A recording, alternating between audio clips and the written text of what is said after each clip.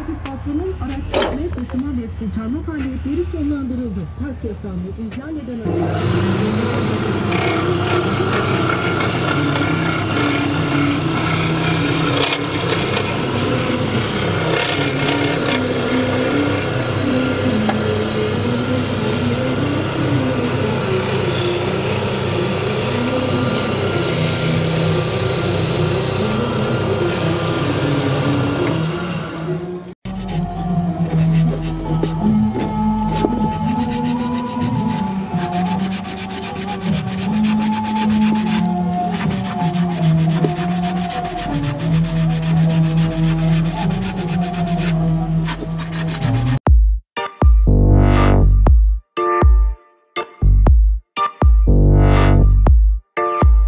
Geç kaldı galiba yine Volkan. Geldin mi? Geldim. Aa, hoş geldin Volkan. Hoş bulduk. Nasılsın? Gel bakalım. Öyle cennet gibi bir yere atölye açtı. Evet. Madem davet ettiniz de gelelim. Hoş geldiniz. Buyurun. Hoş bulduk.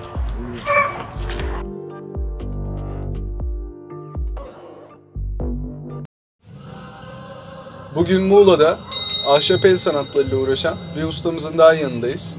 Bugün onu tanıyacağız hep beraber atölyesinde. Muğla Köyceğiz'deki atölyesine geldik. Sizi tanıyabilir miyiz? Hoş bulduk. Ben Kadir Büyük. İşte hobi olarak yaptığım bir şey bunlar. Yıllardır uğraşıyoruz. Emekli olduktan sonra bu atölyeyi kurdum. Ve işte ufak tefek bir şeyler yapıyorum kendi çapımda.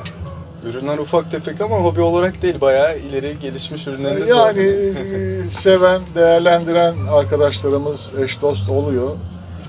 Onlarla paylaşıyoruz yaptıklarımızı. Evet. Ne kadar zamandır yapıyorsunuz? İşte 30-40 senedir uğraşıyorum ahşapla. Evet, çocukluğumdan beri hiç bırakmadım. Hep Bayağı severek. Tabii şimdi daha çok makine, daha çok ekipmanla daha değişik, daha güzel tasarımlar çıkıyor.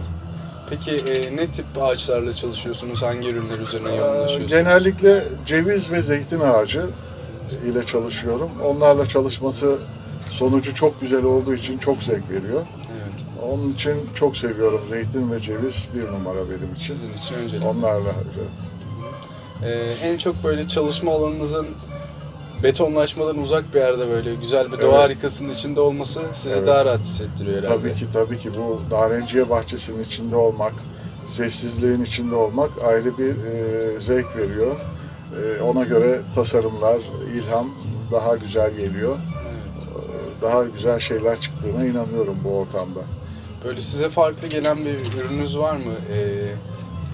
Benim çok kendime özgün tasarımlarım var. Evet. İşte piyasada benden sonra da yapılan, taklit edilen ürünlerim de var. Ama tabii ki başkalarına da ilham vermek benim için ayrı bir zevk oluyor. Onun için yaptığım her şeyi herkesle paylaşmak isterim. Onun için mutluyum yani. Yaptığım her şeyi paylaşırım her ortamda. Peki normal mesleğiniz nedir? Normal mesleğim elektrik ve elektronik teknisyenliği. Çok çocukluğumdan itibaren radyoculukla başladım. Ama hobimi hiç bırakmadım. Yani 7 yaşından itibaren ahşapla mutlaka hobi olarak uğraştım. Ve bu hale geldik çok şükür. Hayvanları da seviyorsunuz. Tabii her tarafımız hayvan. Onlar olmasa olmazlarımız. Onlar hayatın bir parçası bizim için. Aynı zamanda doğanın içindeyiz şu anda atölyede. Gayet güzel bir atölyesi var Kadir Bey'in. Onu geziyoruz beraber. Farklı yerlerde ürünleriniz sergiliyor musunuz böyle? Çok öyle bir ortam yaratamıyorum. Yaşadığım yer biraz merkeze uzak. Ama çeşitli platformlarda arkadaşlarla paylaşıyorum tabii ki. Çok güzel. Bize böyle tanıtmak istediğiniz veya göstermek istediğiniz bir ürününüz var mı? Evet. Yani şimdi en son mesela yaptığım kahve fincanı ve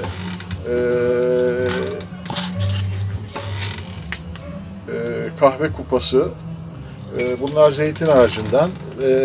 Ağaçları çatlatmamak adına da içine porselen fincanları yerleştirip ilk defa böyle bir şey yapıldı. Dolayısıyla ağacın ömrünü uzatmış oluyoruz. Bu kupanın içine cam kupa koyarak ağacı ölümsüzleştirmiş oluyoruz. Bu da benim kendi tasarımım. Çatlamayı engellemek için zannedersem değil mi bu? Evet, camlar? evet. Kesinlikle suyla irtibatını kesmiş oluyoruz kupanın. Bu hangi ağaçtan yapıldı? O da zeytin ağacı. Zeytin ağacı. Evet. Bayağı galiba Evet. güzel bir dokusu var. Evet. Peki yani bunu böyle kullanmasak çatlıyor, bunu siz icat Tabii ettiniz. mutlaka su dahi içsek birkaç defa içilip kuruduktan sonra hangi ağaç olursa olsun mutlaka çatlıyor.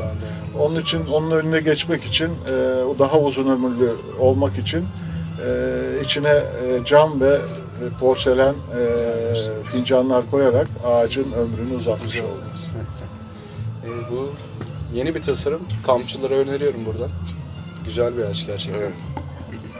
İlk nereden merak sardınız peki, hatırlıyor musunuz? İşte çocukken neler yapıyordunuz o zaman? elde çakıyla düdükler, topaçlar, küçük küçük aletlerle küçük küçük şeyler yaparak arkadaşlarıma veriyordum. O şekilde başladı. Evet. Nasıl tepkiler aldınız buraya geldiğinizde? Tabii güzel. Yaptığım her şey sonuçta bir çocuğa, bir gence hitap ettiği için, bir ev kadınına hitap ettiği için olumlu tepkiler alıyorum. Herkes verdiğim, kullandığı ürünlerden memnun kalıyor. Bir işe yarıyor, işlevsel olduğu için de her zaman mutlu ediyorum insanları. Peki böyle örnek aldığınız veya idol aldığınız bir usta var mı hani sizden önce? Tabii ki. Ailede birisi var mı böyle yapan? Ailede yok. Yok. Değişik konularda uzmanlaşan insanlar var ama ahşap konusunda yok. İlk ben böyle bir süreci başlattım.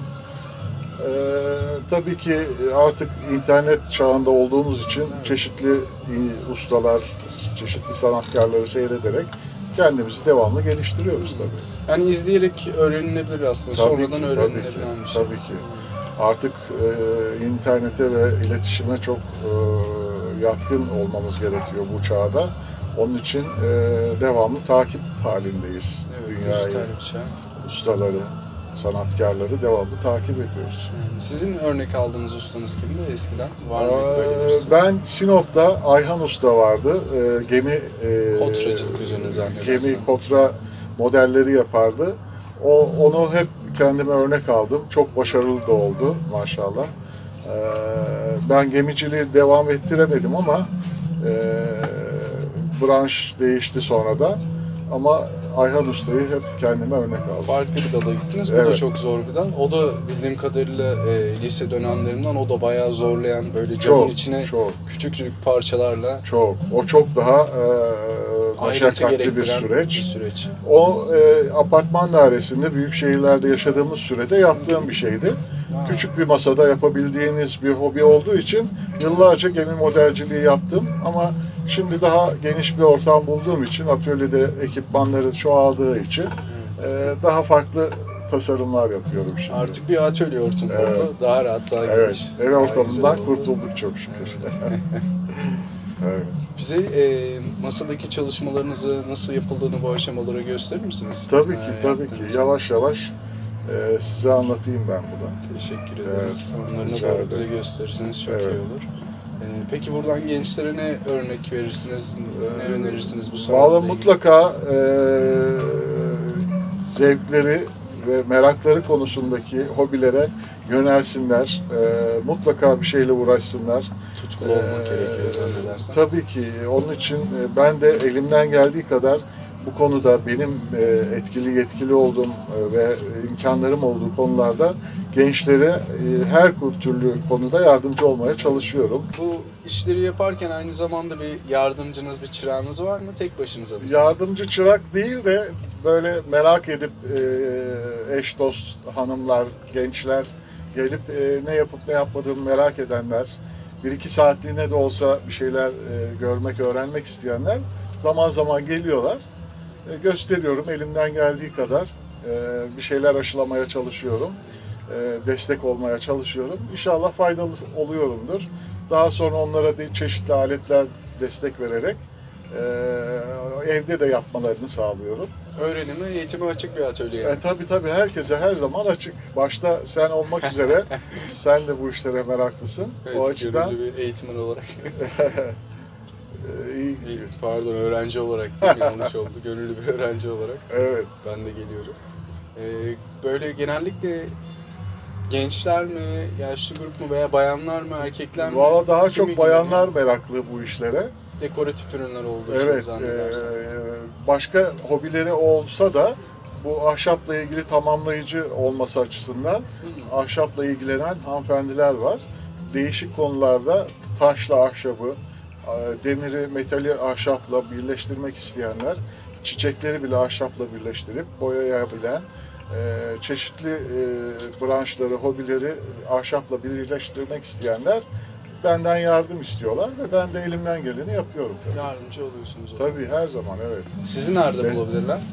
Ben işte Muğla'nın Köyceğiz ilçesinde bir köyde, mahallede yaşıyorum. Her zaman kapım herkese açık. Teşekkür ederiz.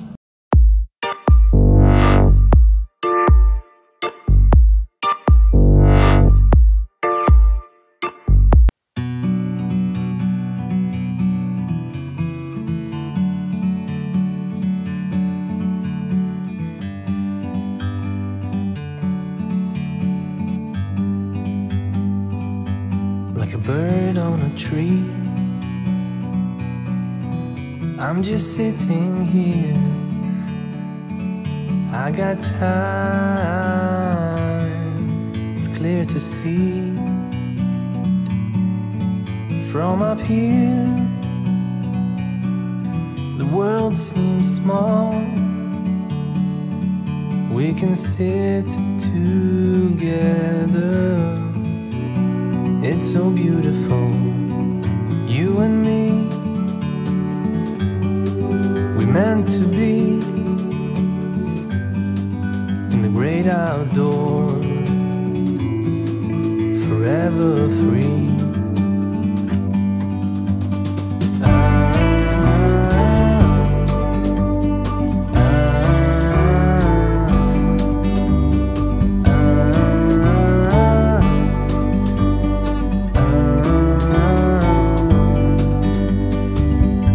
Sometimes you need to go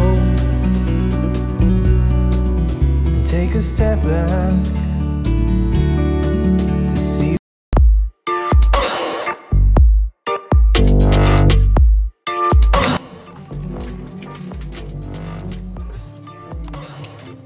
Hocam sen yaptığınız icatları makiye çıkartalım. Ben de bunu yakın çekim alayım. Tamam yok. O yüzden haber nerede?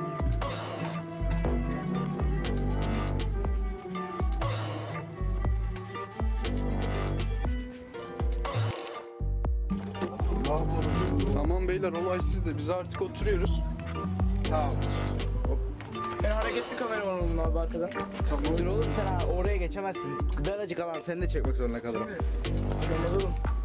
Biz diyoruz ki biz böyle.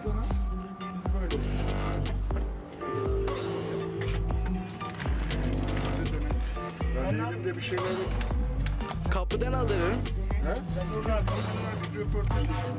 Aynen o zaman. Hareketli kameraya zaten gerek yok şu an. Gelsene gel görünüyorsun oğlum gelsene. gazete koyalım. Evet.